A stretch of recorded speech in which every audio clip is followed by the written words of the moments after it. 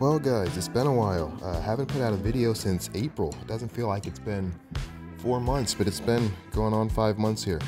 I'm in the process of moving currently, but I wanted to put out a video anyway because even though I'm on my mic right now, I feel like anything that's worth doing is worth doing badly. So I'd rather put out a video with bad audio than no videos at all. So here we are.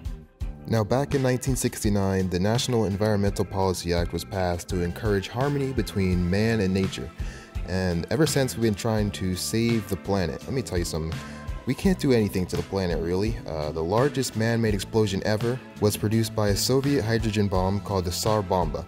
And the blast radius was 22 miles, which sounds pretty big, until you realize that the Earth's surface area is 196.9 million square miles. So if that blast was an inch, the Earth would be about 141 miles. So we're not even close to fucking with that. Right, so we can't blow up the planet, obviously.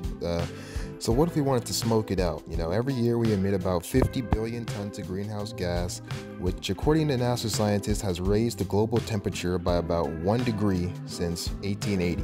1 degree. Now, I want you to think back to the jungles, the forests from 65 million years ago, during the Cretaceous period. The average temperature of the planet was one of the warmest it's ever been. The North and South poles had no ice, and ocean surface temperatures were up to 17 degrees warmer than they are now. And the planet was fine. The dinosaurs were there, you know, life was thriving, they had big ass sharks and shit.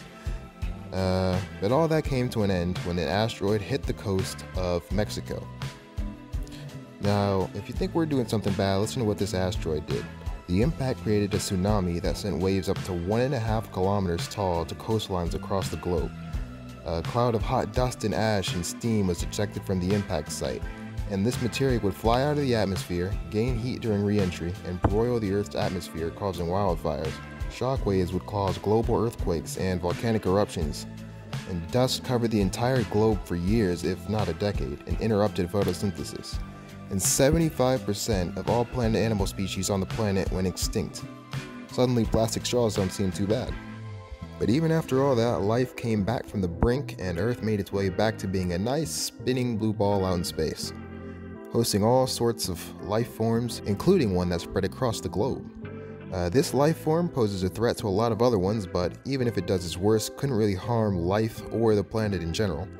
Sure, it could be harmful to species living on the planet right now, like rhinos and elephants and orangutans, but these things would go extinct anyway. Like, you think if we were living back in the dinosaur period, we'd be trying to save the dinosaurs and other things would exist in the first place. 99% of all species that have ever existed have gone extinct, but life will always find a way. Alright, thank you guys so much for watching the video. I know it's a bit of a short one, but I just wanted to make it to practice my editing skills. Even though we aren't a threat to the planet or life or anything, we are fucking over future generations of people. So we should probably try and keep the planet livable for them, if for nothing else. It'll bounce back, but we won't be around after the thousands or millions of years of smog-covered wasteland. So, if you guys enjoyed the video, be sure to drop a thumbs up and leave any future video suggestions down in the comments, and I'll see you guys in the next one. Later!